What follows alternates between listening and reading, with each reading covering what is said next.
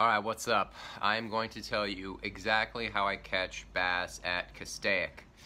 A lot of people ask exactly what is the setup I'm using. They'll go out, they'll catch one or two fish, and in the videos it looks like I'm catching 10 to 20 fish a day, which I usually am. So the key, before I get into all the gear, for me has been just spending long days out there. Ever since last March of last year, when I went out there and started catching spawning bass, I have been hooked on Castaic and learning the lake, learning the locations, the conditions, the patterns of the fish, everything to get a pretty consistent year-long bite. And I did pretty well ever since March. I don't think I came back skunked, except maybe one day where I fished from shore, where access is limited and you're getting snagged a lot. So I'm just going to tell you, for the length of days is very important. I mean, I spent a long time out there. You know, the first 4 or 5 hours of the day are really great, and the last like 3 or 4 are really great, and then there's usually a slump in the middle. But I end up catching a lot of fish, and a lot of it is learning the lake, learning the spots, and also learning a couple different techniques. None of them are a secret. None of this is a secret. I mean, everyone uses basically the same things there. You can either use soft plastics, you can use cranks and twitch baits, top water, things like flies, things like that. But I like to use the things that are more consistent with the most fish. They may not always get you the biggest fish, but you'll always catch fish. So my go-to bait for the bulk of the year, and I'll know when the season changes and it's time to switch it up, which is probably in another couple months here, so it still should be good. But my go-to bait is the Gary Yamamoto Senko. It should be everybody's go-to bait pretty much everywhere because the Senko catches fish. I am partial to the green pumpkin black flake 5-inch. 4-inch works too. Watermelon black flake works too. So does the red flake. I've used every shade of green there is and caught fish. I've used every type of red flake now and caught fish. It just depends on the one that you're the most comfortable with. All the colors catch fish, and I see different guys using different colors and they always catch fish. So just throw different colored Senkos, 4 or 5-inch, and see what happens. And you know, see which one you're comfortable with. Now the hook that I use almost every time is a one-sized Gamakatsu wide gap finesse hook, just like that. This color or the red, either one works fine. And then what I do is I wacky rig it. I don't use any weight, so what I do is, and I just got turned on to these things, and it is an amazing tool. You can buy these off of Amazon, and what it does is it helps you put on these little rubber rings anywhere, wherever you want to hook the bait. I would like to put mine right here, a little bit off center, hook the bait through like this, and there you go. You got a wacky rigged Senko. And the reason this little loop is so great is it helps save so many of these Senkos. They're expensive. They're roughly $1 a piece, and you want to save as many as possible. If you're getting bit a lot or you're catching a lot of fish, these things get tore up, ripped off, all the stuff. But with this little thing, the bass gets it, you set the hook, boom, the hook goes in the fish, and this thing stays up on the fishing line. So it's a great tool. So I suggest everyone get one of those. Get them off of Amazon. All right, so I use the Senko. I use it on medium rods, and I use, right now I'm using 8-pound test. When the water's a little bit clearer, and in the wintertime, I may go back down to 6-pound test. But right now I got 8-pound Berkeley Invisalign or something like that, fluorocarbon, and it works just fine, especially wacky rigging it. So I have this is like I said, a medium rod, 6'6" or 7 foot, let's see here, 7 foot, medium light, and I've got a 2500 Shimano Sienna reel. Very great reel. It was only $30, and it's fantastic. It's very smooth. It works well, and that's it. It holds a decent amount of line on it. So that is the setup. 7 foot, 8-pound, 2500. A 3000 reel works as well. Let's see. On this one, I think it's more of a medium heavy. No, it's medium light as well, but this is a 7'9". This is a Shimano Sedona 2500, and that works well. I used to have braid on there, and I would just put like a roughly 6 to 10 foot leader so they can't see the braid. I think the braid is fine now because the water is so green and murky that you're okay. But I just kind of like the stretch of the fluoro right now. And that's pretty much it. That is my go-to setup. I'll cast to the places where you think there's going to be fish, steep drop-offs, corners, edges, cliffs, points, trees, any kind of structure.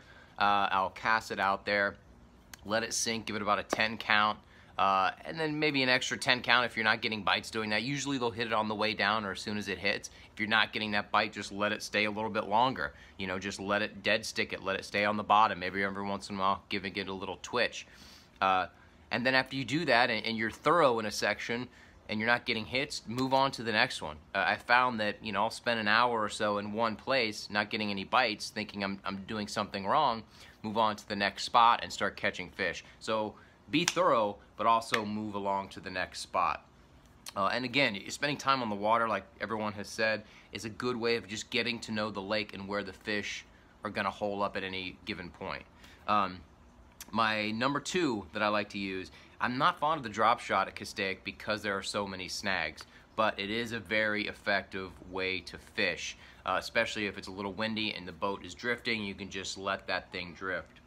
So what I do for the drop shot is, again, the same line, the 8-pound test. I like to have a couple, maybe a foot and a half of space between the weight and the hook, and then I use these tiny little mosquito hooks, size 4 or size 6, and then you can look online to figure out how to do a drop shot, knot, and everything, and get the hook where you want it to get. And then I just use a little weight like this, tiny little weight for my weight, because you're gonna go through these things. This is enough weight to get it where you want it to go. You're gonna get through a ton of these, and it's only like $1 for a pack of them, because Castaic, you know, tons of snags. And the worms I like to use, of course, are the Robo worms. My go-to color is the Morning Dawn. Doesn't really matter the size. You know, I've used all sorts of sizes, but this one is really effective. If they're not hitting it, I'll switch to something a little bit more earthy looking, you know, like the brown. I think this is the, I don't remember which one this is, Blood Flake or Ox Blood Flake or something like that. This one is good. The light version of this one is also good. But I've caught them on all sorts of colors. I've caught them on this shad color. I've caught them on the margarita color. But Morning Dawn is my go-to, and the Ox Blood is my number 2 for that. And for the drop shot, it is a pain in the butt because of all the snags. If you can sort of position the boat just outside of where the tree line is underwater and just kind of slowly pull it along there, every once in a while giving it a little twitch, you'll get a ton of strikes, or any of the steep drop-offs as well, just right at the bottom there, right after all the snags, and you tend to get a bunch of hits. Those are my go-to baits at Castaic. If you throw that, you will catch bass. Again, the key is where you're at. If you're gonna fish from shore, it's gonna be tougher. Those shorelines where you're able to fish are highly pressured. They're seeing the same stuff over and over, and there's a ton of snags, so you're not able to keep your bait in the water that long. But if you're in a boat, you will catch them with these 2 techniques. The other things that I like to use that have been effective, both at Castaic and at Casitas, is the Castaic. It's like the 3.5 shad version. And I just will put this on a little tiny mosquito hook, just nose hook it, or actually it's really effective with the drop shot, especially where the shad are already up. I caught a couple nice fish at Casitas about a month ago when the shad were up a little earlier than they are at Castaic, just drop shotting this thing and just dragging it along under the boat. And it worked really well. And I've caught a few with little jig heads at Castaic, but since the shad bite is just now getting there, this bite is going to be good for this bait is going to be good for the fall and the winter when the shad are up, or the fall especially. Right now the shad are very tiny, so in my experience, you want to mimic the size of the bait and what they're looking at. So I will throw these tiny little tube baits, different colors. I like the sort of pearl color, but these are all effective. I've thrown the red and white ones and caught bass, Balboa. It's very easy to catch them on that. But at Castaic, you want to mimic what they're looking at. And right now, most of the shad are really small. I caught some decent sized shad, but there's not a lot of them. But that is what the bass are feeding on right now. I'm watching them feed on these things. I'm watching them just go up and gobble little schools, mouthfuls of these things, and they're just hanging around them. So I've also found in my last video, you find a bunch of bait, and it's very plentiful right now. You find a bunch of bait hanging out somewhere, just throw a Senko into it, or a robo worm wacky rigged, and you'll catch these fish because they're hanging around these schools of shad. So very soon, it's going to be time to start mimicking the shad. And there's all kinds of different ways to do that. And in maybe another few weeks or a month, I'll do another video about mimicking the shad with artificials and things like that, and then we'll go with that. But if you use these setups, like I said, 6.5, 7 foot rod, medium light action, 2500 size reel to 3000 works with very light line. Like I said, 6 to 8 pound fluoro is what I prefer. And then the size hook, size 1. You will catch fish. I'll use the mosquito hook sometimes to wacky rig too if I run out of those. And use the Senko, and you will catch fish. That's it. Very simple. But the key is to move around, hit the spots where you know they're going to be, in the shade, around structure, points, drop-offs, and you'll catch bass at Castaic. Alright, that's it. Any questions? Let me know. Thanks for watching. Please subscribe, and I will see you tomorrow.